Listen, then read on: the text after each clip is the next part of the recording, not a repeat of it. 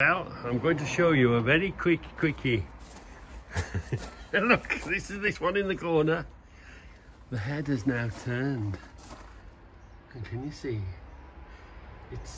You would think in the corner it wouldn't get much light, but the sun, the sun comes up there in the morning, it goes along, it comes to here. I can't go directly to the sun for you, but by the afternoon it comes here. We're a south-facing house, but this morning I noticed it's pointing towards the morning sun. Gets up early in the morning. Isn't that just lovely?